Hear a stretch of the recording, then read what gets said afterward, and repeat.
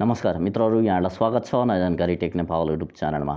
आज चाहिँ म यो भिडियोमा तपाईहरुको हराएको जिमेल आइडीको पासवर्ड, तपाईहरुले बिर्सिनु भएको गुगल एकाउन्टको पासवर्ड अथवा तपाईहरुले बिर्सिनु भएको तपाईहरुसँग जुन जिमेल आइडीको अथवा गुगल आइडीको प्ले स्टोर आइडीको पासवर्ड छैन, तपाईहरुले बिर्सिनु भयो, तपाईहरुसँग जिमेल आइडी छ तर त्यो पासवर्ड चाहिँ छैन। अब त्यो पासवर्डलाई कसरी चेन्ज गर्ने भनेर म तपाईहरुलाई सिकाउँछु।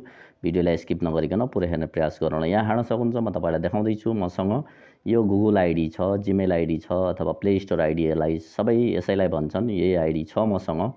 अब यो आइडी त छ मसँग, तर मैले यसको पासवर्ड बिर्सेको छु। अब यो पासवर्ड चाहिँ मैले अब कुनै अरु मोबाइलमा लगइन गर्नु पर्यो भने यो आइडी मसँग पासवर्ड छैन, कुनै अरु कहीँ लगइन गर्नु पर्यो भने पासवर्ड हराएको छ। अब यस्तो अवस्थामा हामीले कसरी त्यसलाई चाहिँ पासवर्ड चेन्ज गर्ने र नयाँ राख्ने भनेर सिकाउँछु। अब त्यसरी हामीले नयाँ पासवर्ड राख्नका लागि सबभन्दा पहिला आफ्नो मोबाइलको जिमेल एप तपाईहरुले देख्न सक्नुहुन्छ, मोबाइलमा रहन्छ। यो जिमेल एपलाई तपाईले खोल्नु होला। यो एपलाई खोलिसकेपछि अब तपाईले यहाँ माथितिर तपाईहरुको आइडी लगइन छ। अब यो लगइन भएको आइडीको पासवर्ड हामीले चेन्ज गर्न अथवा नयाँ राख्न गइरहेका छौं। अब त्यही लोगोमा टच गर्नु होला। लोगोमा टच गरिसकेपछि तपाईहरुलाई यस्तो आकारको देखाउँछ, यो इन्टरफेसमा देखाउँछ। अब यो इन्टरफेसमा देखाइसकेपछि अब तपाईहरुसँग यस्ता खालका जिमेल आइडी धेरै हुन सक्छन्। ती धेरैवटा जिमेल आइडीको पासवर्ड तपाईले बिर्सिनु भएको, हराएको हुन सक्छ। तपाईले चेन्ज गर्न सक्नुहुनेछ। चेन्ज गर्नका लागि तपाईले अब त्यही लोगोमा तपाईले टच गर्नुभयो भने यहाँ हेर्न सक्नुहुन्छ मेरो यो आइडी रहेको छ। अथवा तपाईले जुन आइडीको पासवर्ड हराएको छ त्यही आइडीलाई छान्नु होला। तपाईले धेरै हुन सक्छन्, ती मध्ये छान्नु होला। मसँग धेरै छन् तर यसको हराएको छ, यो जिमेल आइडीको पासवर्ड हराएको छ भने अब त्यो जिमेल आइडीलाई पहिला छान्नु होला। यी धेरै मध्ये त्यसैलाई छान्नु होला। छानिसकेपछि अब तपाईले यहाँनेरि देख्न सक्नुहुनेछ गुगल एकाउन्ट भनेर। यो गुगल एकाउन्टमा चाहिँ तपाईले अब टच गर्नुपर्ने हुन्छ। गुगल एकाउन्टमा टच गर्नु होला। त्यहाँ टच गरिसकेपछि तपाईहरुको रिडाइरेक्ट हुन्छ। यहाँनेरिबाट तपाईले अब यो आकारको देख्न सक्नुहुनेछ, यो इन्टरफेस देख्न सक्नुहुन्छ। यो इन्टरफेस मध्ये तपाईले राइट साइडमा सार्दै जानु होला। राइट साइडमा सार्दै गइसकेपछि अब तपाईले एउटा अप्सन भेट्नुहुनेछ। यहाँनेरि देख्न सक्दै हुन्छ तपाईले। मैले राइट साइडमा सार्दै गइरहेको छु र यहाँ सेक्युरिटीको अप्सन मैले भेटेको छु। तपाईले पनि यो सेक्युरिटीको अप्सनमा तपाईले छान्नु होला र टच गर्नु होला। सेक्युरिटीको अप्सनमा टच गरिसकेपछि अब तपाईले यहाँनेरि यो आकार देख्न सक्नुहुन्छ, यो प्रकार देख्न सक्नुहुन्छ। यो इन्टरफेसलाई अलिकति तल सार्नु होला। अलिकति तल सारिसकेपछि तपाईले यहाँनेरि एउटा पासवर्ड भनेर देख्न सक्नुहुन्छ। यो पासवर्डको अप्सनमा तपाईले टच गर्नु होला। यहाँनेरि देख्न सक्दै हुनुहुन्छ पासवर्डको अप्सन। यही ठाउँमा चाहिँ तपाईले टच गर्नु होला। यहाँ टच गरिसकेपछि अब तपाईहरुको यहाँनेरिबाट यहाँ देख्न सक्दै हुनुहुन्छ लोडिङ भइरहेको छ। अब तपाईहरुको यहाँ लोडिङ भइसकेपछि एकैछिन वेट गर्नु होला। यहाँ लोडिङ भइरहेको छ।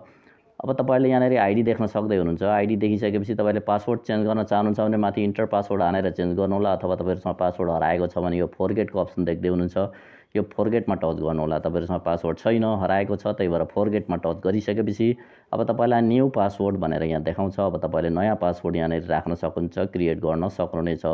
नयाँ पासवर्ड राख्नका लागि तपाईहरुले स्ट्रङ पासवर्ड बनाउनु पर्ने हुन्छ। स्ट्रङ पासवर्ड बनाउनका लागि तपाईले number, characters, capital letter, small letter यी सबैलाई युज गर्नुपर्ने हुन्छ। सिम्बल यस्ता खालका तपाईले क्यारेक्टर्सहरु युज गरेर तपाईले पासवर्ड बनाउनु भयो भने तपाईहरुको पासवर्ड चाहिँ स्ट्रङ बन्छ। अब त्यो स्ट्रङ खालको पासवर्ड बनाउनु होला। तपाईहरुले पनि क्यारेक्टर्स, नम्बर, कुनै सिम्बलहरु, @ यस्ता खालका क्यापिटल लेटर, नम्बरहरु मिक्स गर्नु होला र स्मल लेटरहरु मिक्स गर्नु होला र तपाईले आफ्नो पासवर्डलाई स्ट्रङ बनाउने कोसिस गर्नु होला। यसरी राख्नु होला। यहाँ न्यू पासवर्ड भनेको छ। यो न्यू पासवर्ड भनेको ठाउँमा तपाईले पहिला नयाँ पासवर्ड चाहिँ यहाँ राख्नु होला। तपाईले अब नयाँ पासवर्ड यहाँनेरि राख्नुपर्ने हुन्छ। तपाईले 8 क्यारेक्टर्सदेखि माथिको हुनुपर्ने हुन्छ पासवर्ड चाहिँ बनाउँदाखेरि। त्यसरी मिक्स गरेर चाहिँ राख्नु होला र स्ट्रङ पासवर्ड बनाउनु होला। र तपाईले पासवर्ड के राखे भनेर जोकिनु भयो भने यो आँखाको चित्रमा टच गर्नु होला। त्यहाँ टच गरिसकेपछि तपाईले राख्नु भएको पासवर्ड तपाईले देख्नुहुनेछ। अब माथि एउटा पासवर्ड तपाईले राख्नुभयो, त्यही पासवर्डलाई तपाईले तलतिर कन्फर्म न्यू पासवर्ड भनेको ठाउँमा चाहिँ जस्ताको तस्तै राख्नु होला। माथि राख्नुभएको जे राख्नुभएको थियो त्यही पासवर्डलाई तपाईले यहाँ कन्फर्म न्यू पासवर्ड भनेको ठाउँमा जस्ताको तस्तै राख्नु होला र के राखे भनेर बिर्सिनु भयो भने यो चित्रमा टच गर्नु होला र तपाईले राख्नुभएको पासवर्ड तपाईले थाहा पाउनुहुनेछ। त्यसपछि अब तपाईहरुले यहाँनेरिबाट चेन्ज पासवर्डको अप्सन देख्नुहुनेछ। अलिक तलतिर यो चेन्ज पासवर्डमा तपाईले टच गर्नु होला। यहाँनेरि अब यो चेन्ज पासवर्डमा टच गरिसकेपछि अब तपाईहरुको पासवर्ड चाहिँ चेन्ज हुन्छ, नयाँ पासवर्ड लाग्ने छ। यहाँ हेर्न सक्नुहुन्छ। अब तपाईहरुले यो पासवर्ड चाहिँ सबै डिभाइसमा आउट गर्न चाहनुहुन्छ, लगआउट गर्न चाहनुहुन्छ भने यो सेटिङमा गएर चाहिँ तपाईँहरूले ती अरू मोबाइलबाट तपाईँहरूले लगआउट गर्न चाहनुहुन्छ अथवा तपाईँहरू यही पासवर्ड चाहिँ यही मोबाइलमा रहिरहोस्, अहिले चेन्ज गरेको पासवर्ड रहिरहोस् भन्न चाहनुहुन्छ, लगइनमै रहोस् भन्न चाहनुहुन्छ भने यो चेन्ज पासवर्डमा फेरि टच गरिदिनु होला। त्यति गरिसकेपछि तपाईँहरूको त्यो नयाँ चेन्ज भएको पासवर्ड चाहिँ तपाईँहरूको त्यो जुन मोबाइलमा लगइन छ त्यो मोबाइलमा लगइनमै रहन्छ। अब यहाँ हेर्न सक्दै हुनुहुन्छ पासवर्ड चेन्ज सक्सेसफुली भनेर आइसकेको छ। तपाईँले पनि यसरी चेन्ज गर्न सक्नुहुनेछ। अब यो गेट स्ट्यान्डर्डमा तपाईँले टच गर्नुभयो भने यहाँनिरबाट तपाईँले अब रिकभरी फोन नम्बर, रिकभरी मेल राख्न सक्नुहुनेछ। यहाँ रिकभरी फोन नम्बर छ, यहाँ फोन नम्बर एड गर्नुहोला अथवा यहाँ रिकभरी मेल छ, यहाँ मेल एड गर्नुहोला। त्यति गरिसकेपछि अर्कोचोटि तपाईँले पासवर्ड हरायो बिर्सिनु भयो भने चेन्ज गर्न सजिलो हुन्छ। आशा छ यहाँलाई भिडियो मन पर्नेछ। आउँदा दिनहरूमा यस्तै भिडियोको साथमा आउनेछु। अहिलेको लागि यति नै, धन्यवाद। जय नेपाल।